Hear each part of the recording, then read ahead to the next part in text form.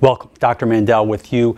I have a great video I want to share with you. I think you'll really enjoy this. Many of you who are suffering with chronic neck ailments, migraines, headaches, tinnitus, vertigo, decreased mobility, realize you have to look back at what you've been doing all of these weeks, months, and years, looking down, texting, forward head posture, around the shoulders, putting extreme stress upon those joints, affecting the disc, the nerves, and obviously the neurological components of why you're feeling what you're feeling.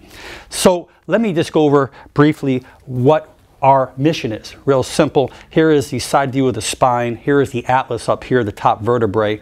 And obviously most of our mobility comes from up top. Now here's the base of the skull.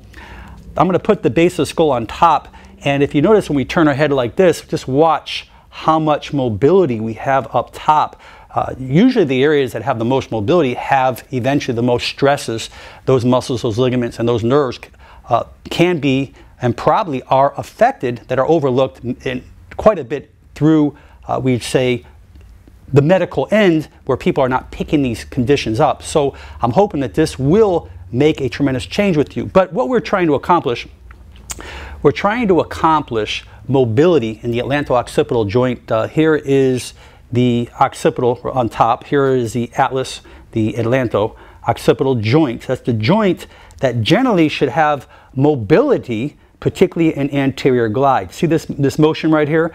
This is the mobility and the motion that we should be having. This is our exercise that we're going to increase this motion here. Now realize this is probably the most vital part of the whole component of the neurological system, because this is the bottom of the brainstem that comes down to the second vertebrae here.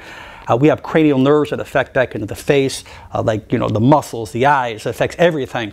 So this is really exciting for anyone who has any type of neurological component in the face, the head, the neck, the ears, the nose, the sinus. This can hopefully do miracles for you. I've seen it in many, many, many people, and hopefully you'll be another one. So let's go right to the technique. Realize that the base of the skull is the back of the lower part of the occipital area. And our objective here is that we want to take our hands, put it on the top of the crown of the head, but more towards the back, just like this, with our thumbs like this. And our objective here is to, when we push down like this, we want to get that glide up on top. We do not want to push our head forward. We do not want to extend our head back. We just want to keep our head up, and we want to push down and forward. Okay, you'll feel. Now relax the neck when you do it, and you're going to say, wow, that feels so weird. I'm actually feeling this joint right here. I'm feeling this joint really start to glide like this. I didn't know it can glide like that. Well, yes, it can. So if I come from the front view here, and I'm relaxing the neck, I'm going to push down and forward. But don't push hard, it's just a motion. As you push, the joints will glide by themselves, so you need to really relax those neck muscles. Watch here. Just a little bit, see that? Now you can put your fingers, your thumbs back down lower, and you'll feel where it's gliding for side view. Okay? As I do that, it's gliding. The back of the skull is gliding over the atlas, and it's actually putting that mobility in that area to free up adhesions.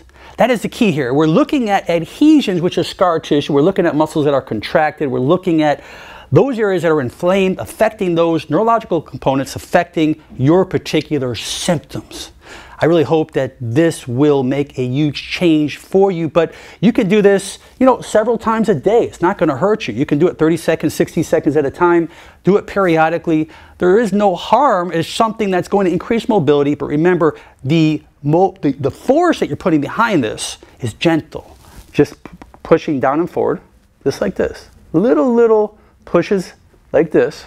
So when I push down, bring your head back, push down again, and you'll feel right underneath that skull, that area start to glide. Now when you first do it, you may say, wow, I'm not getting a lot of motion there. Keep doing it, because it will eventually start to release. And once it releases, you start to get back your function. Because remember, cause and effect, for every effect, there's something causing it. So instead of you just working on those anti-inflammatories, muscle relaxers, painkillers, those other medications that just make you out to lunch, Let's allow the body to do miracles, and I believe this hopefully can help you. Great self-help videos like these, as well as cutting-edge nutrition. Check me out, Motivational Doc, on Facebook. I ask you to please leave whatever reviews you can, and I want to thank you, my subscribers or just my viewers. Upon your reviews, they've been really beautiful. But tell the truth. Most important, blessings to you and your family. Make it a great day. Bye-bye now.